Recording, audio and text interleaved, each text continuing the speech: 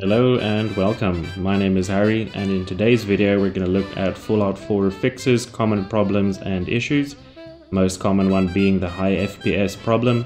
I'll also show you how to fix that with and without mods, and then add some mods at the end that help enhance the overall vanilla gameplay, keeping it close to the original without breaking the game. And I've got a special surprise for you at the end, so stick around and watch that. Let's get right into it.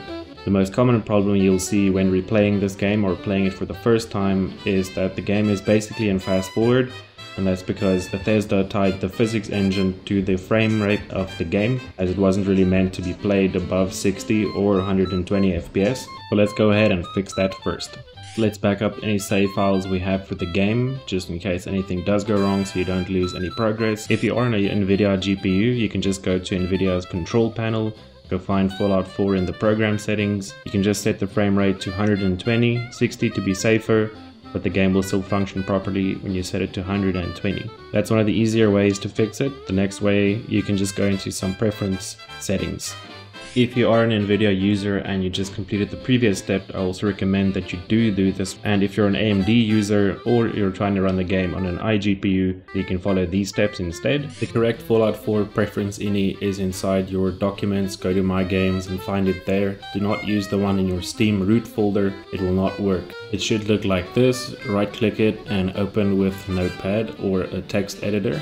Scroll down a little bit and find these settings. If you're not going to use any mods, just turn iPreset interval to 1, puts VSync on. If you're having issues with the game launching in the background behind all your windows, you can also turn on topmost window 1, and that also fixes the Alt tab flickering.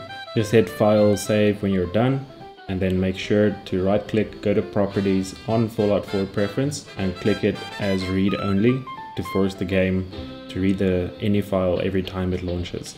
If you follow the steps correctly, your game will now launch and be a stable 60 or 120 FPS, and the high FPS problem will be gone. In the next step, I'll show you how to fix it using a mod, which also enhances the game. And there are also some really cool quality of life changes that help fix some problems you might not even know about. Or if there's something that is bothering you in the game, go check out the mod list coming up next. Let's get right into it. Follow the first link in the description and you'll have to make a Nexus Mods account. It only takes a minute or two and it is free, or you can download any mods. Next, you're going to copy the second link, paste it into your browser, and you're going to go and download Vortex Mod Manager. We need this to manage all the mods on the desktop for the game. Cool, then you can open up Vortex and go to Settings. Then you're going to want to point it to the folder where your mods will be. Please note it can't be inside the same folder as Fallout 4. You can just hit Suggest and then hit Apply. Then for this red section down here, once you have a mod or two available, then you can just choose a deploy method. Just the first option will work fine. And then you can go click on Games, and then you can go to search Fallout 4 and then just add it. Alright, then you're going to copy and paste the third link in the description. It'll just take you to Nexus Mods to get to the Fallout 4 script extender, and then go ahead and download the script extender. And then if you have Vortex installed, then you can just click on Download with Mod Manager, and then it'll ask you to open up Vortex. Alright, take your script extender download and extract the files and copy them into your Steam root folder where your Fallout 4.exe is located. Next up, click on the fourth link in the description and it'll take you to the address library. Go ahead and download this one.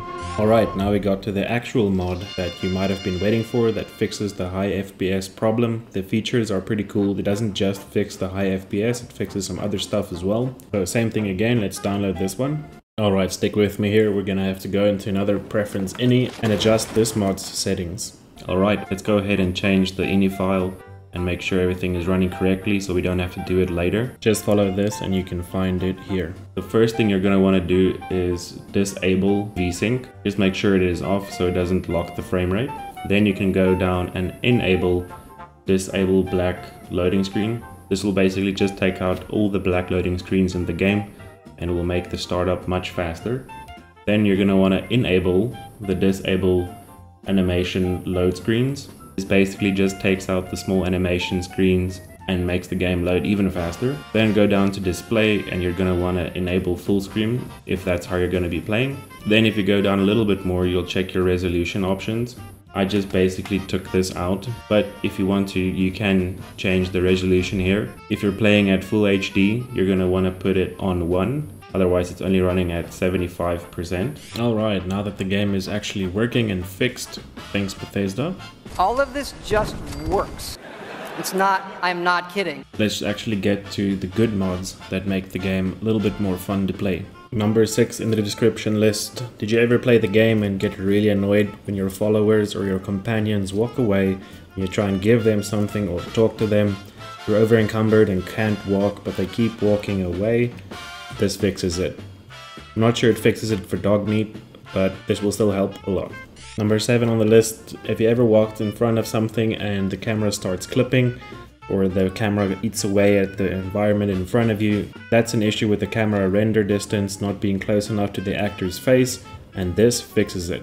This is the mod configuration menu, and it's used to change any settings about any mods inside the game's menu, and it's essential for modding.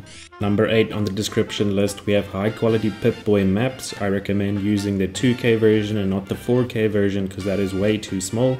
And if you've ever noticed that the map feels a little bit too undefined and small, this helps fix it. You can either choose between buildings or not buildings.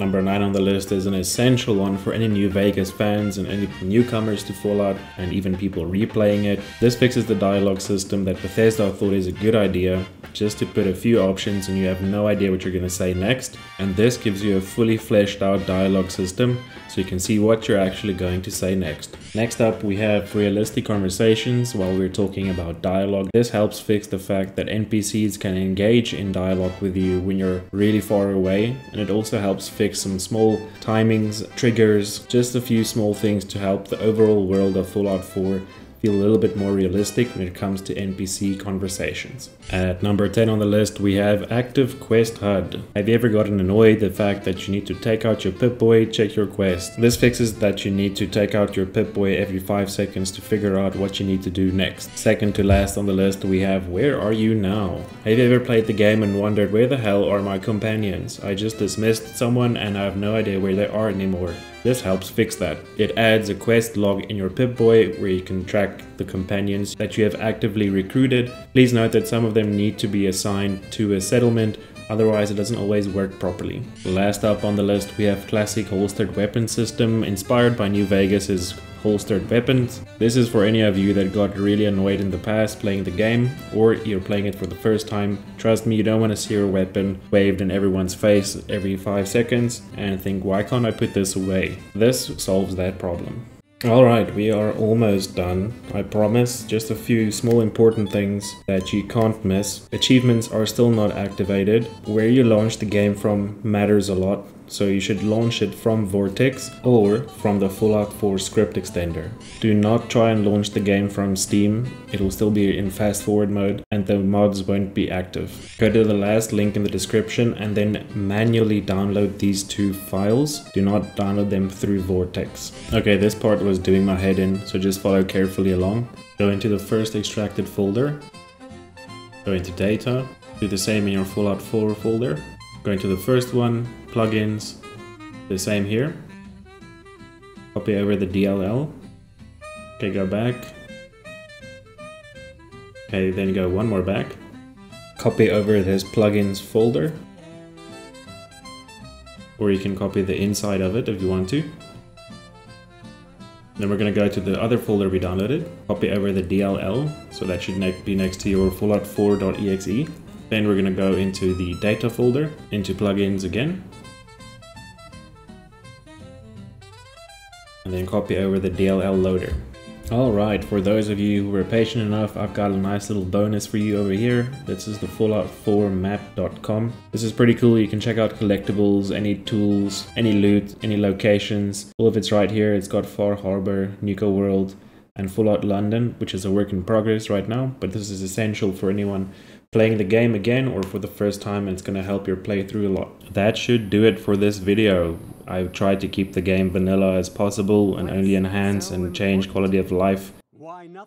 You are welcome to put in other mods, but please don't ask me to help you fix it. The reason why I don't have a lot of mods is because if you just read some of the posts on Nexus mods, inside the mods, You'll find that a lot of people are complaining, things are breaking, and you have no idea which mod broke and what is making the game not work properly. I really hope that you did enjoy this video. Please tell me if you have any errors related to these mods from watching the video in the comment section, and I hope you have a good time. Also, the Fallout 4 series on Prime Video is very good. Go watch it if you haven't already. And if you have watched it, then you probably know Season 2 is coming out in December. The premiere date is December 17th, 2025. There will be 8 episodes with a weekly release schedule. The finale is expected to air on February 4th, 2026. Alright, thanks for watching.